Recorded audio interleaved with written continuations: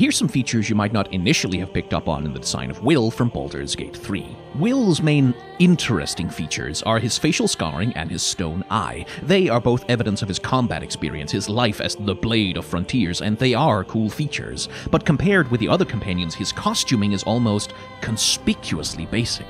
On the one hand, the earth tones and the padded fabric points towards his fairly practical and down-to-earth nature. He spends most of his time traveling the roads, after all, but it also almost invites us to find him boring, invites us to think of him as the humdrum goody-two-shoes fantasy hero he presents himself as, the vanilla good guy inevitably overshadowed by more interesting and complex companions.